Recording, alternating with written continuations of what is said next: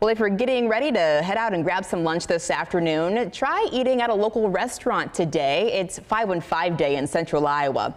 It's a day to encourage people to support small businesses. KCCI talked to one shopper in the Valley Junction area, and he says it's important to support small businesses often. Shop local, support all the local businesses and keep them all in business. A lot of people had a rough time through the COVID thing, and a lot of places closed down. It's just a beautiful place, come and visit. Food trucks and the Animal Rescue League and other organizations are downtown near Principal Financial celebrating 515 Day right now.